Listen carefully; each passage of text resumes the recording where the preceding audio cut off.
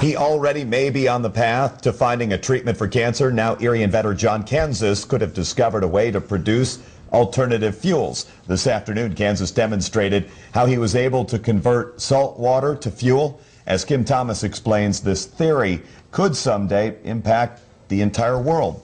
The external RF generator was invented to find a treatment for cancer. Now, after experimenting with the desalination process, John Kansas has potentially found an alternative fuel, salt water. You may have to see it to believe it.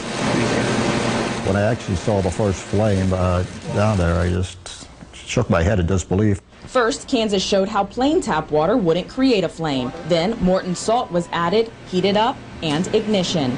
Kansas can add salt to tap water or use salt water from the Gulf of Mexico or any other body of water. They've proved it can even work like a spark plug, creating heat in a chamber by using a paper towel as a wick.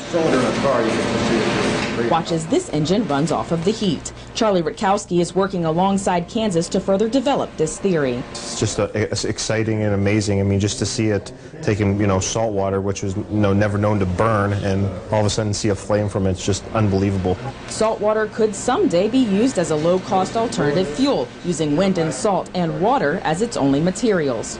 If this works the way we think it could, probably the biggest amount of going towards a gallon of gas would be the amount of taxes that the federal government has on it.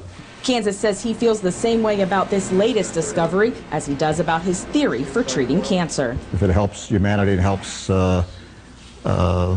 people out, and it helps the city and the county out in more jobs for this city, then I feel like I've done my part. Kim Thomas, Action News 24.